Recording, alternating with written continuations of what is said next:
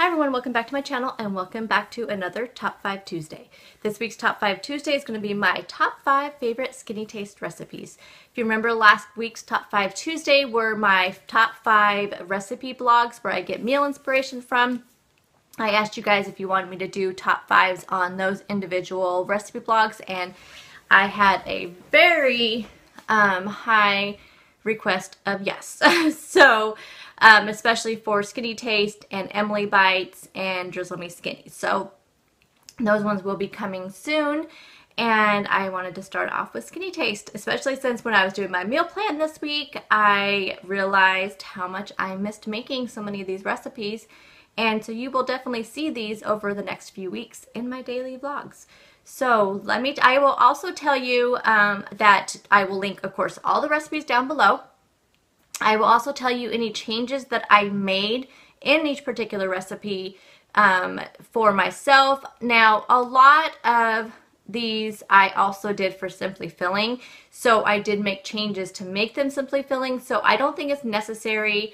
I don't think going forward I will make these same changes, only because I don't need to anymore if I am not going to be doing Simply Filling. But when I'm on Simply Filling, I will just make some of those changes. So you will understand when I go through these. Also, if I happen to do any of these, if I happen to do a recipe video for any of these, I will link those down below and I will let you know if there is one to look for. So let's get started. Number 1.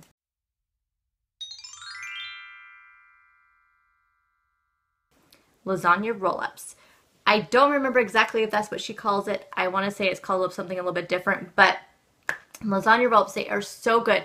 The only changes I made with this recipe, I first made this actually when I was on Simply Filling. So I did make my own homemade sauce. That way I could have a Simply Filling sauce. I also omitted the Parmesan cheese, the grated Parmesan, and I used I just use fat-free mozzarella. I think she says in there to use part skim. So I just completely omitted the Parmesan and I substitute fat-free mozzarella for the part skim mozzarella. I also use fat-free cottage cheese. For some reason, I cannot find ricotta cheese in my town, any fat-free ricotta cheese at all in my town. It's hard to even find regular ricotta cheese in my town. So I'm not sure why, just small town, I guess. And I'm not anywhere near. I know a lot of people told me like Trader Joe's has a really good fat-free ricotta, but I don't live close enough to go grab one thing. I have to drive over an hour. So anyway, they are so good. Another substitution I made just to add more variety to them is I have made them using meat. Now, this particular recipe is spinach. I think that's what she calls it, spinach lasagna roll-ups. So it does have spinach in there, and she doesn't have meat in her, so I have added ground beef, and I've also used ground turkey. But they're just as good without, so just depending if you want to add some more protein with them, they are really good with meat, so that is a good substitution. So I think they are called spinach lasagna roll-ups. It'll be linked down below. Number 2.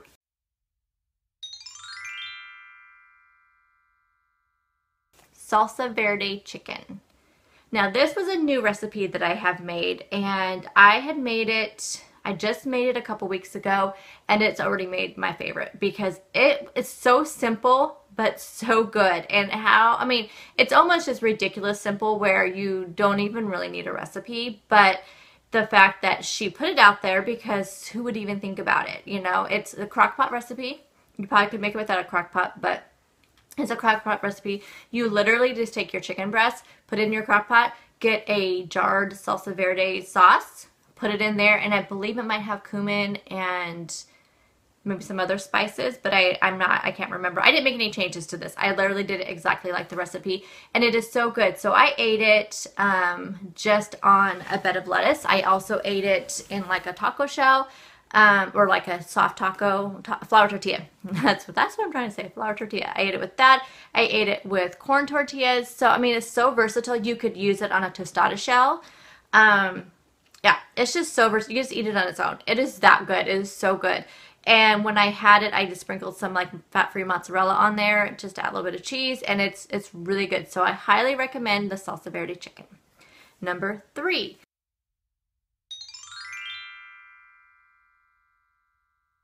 Loaded cauliflower mash. Now, I haven't made this in so long.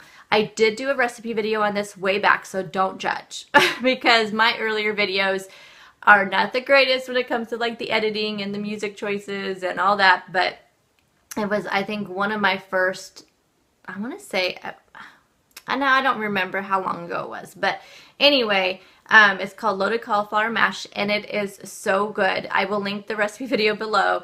The changes that I made at that time was I did substitute nut milk because I think it calls for 1% buttermilk. Now, the only reason why I substituted actually the nut milk was because I believe the day I was making that, I could not find a 1% buttermilk. Now, since then, I do know where I can get it now, and it's at my local chain grocery store that I shop at almost all the time now.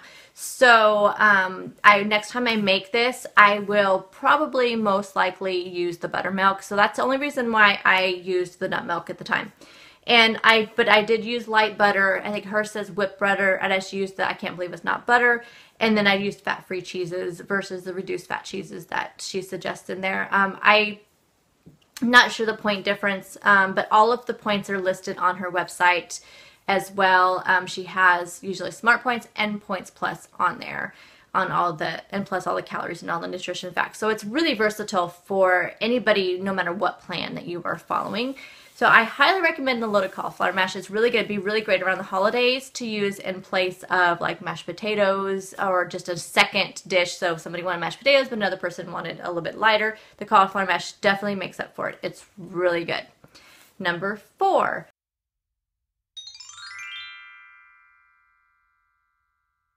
Spaghetti with sauteed chicken and tomatoes. I don't know exactly what she calls it, but that's what I called it.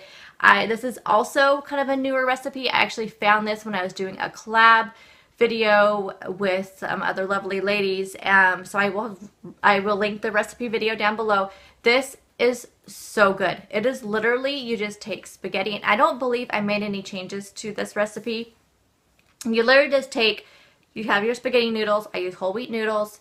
You just take your chicken, and I already pre-cooked it. It was just easier that way for me, so that could be a change. I don't know if she has you pre-cook it. I took my favorite grape tomatoes that I get at Costco. I cut them in half. You can use any tomatoes you want, of course, but you cut them in half, and you just saute them with a little bit of olive oil. Oh my goodness. So good, you guys. So, so good. And then you just fold it, and you just mix it all together, and it is so simple, but it's so flavorful, and it just really shows you don't need to have a heavy marinara or red sauce to go with, you know, your spaghetti. This is just light, it's refreshing, it is so good. Highly recommend the spaghetti with sauteed chicken and tomatoes. And number 5.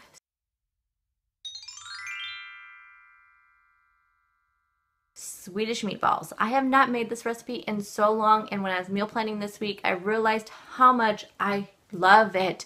I used to make it all the time, so it's coming this week in my meal plan, in my videos this week, and I will definitely be showing you pictures of that. So anyway, the only substitution I made was I used fat-free cream cheese versus the regular cream cheese, only because the fat-free is what I always have on hand. So that was the only substitution I made in this recipe. This recipe is really versatile. Once you make the meatballs in the sauce, you can serve it over pasta, you can serve it over cauliflower rice, which is my preferred method, or you can serve it over mashed potatoes, which is my family's preferred method. So when I make it this week, I will be making a batch of mashed potatoes, and I will be making a batch of cauliflower rice, and people can have it over whatever they want. And it's really good served with like green beans or a salad or something like that. So the Swedish meatballs are so good. Highly recommend them. Actually, I highly recommend, of course, all 5 of these recipes, which will be linked down below. Hope you enjoyed this week's Top 5 Tuesday, and I will see you in the next one. Bye, guys.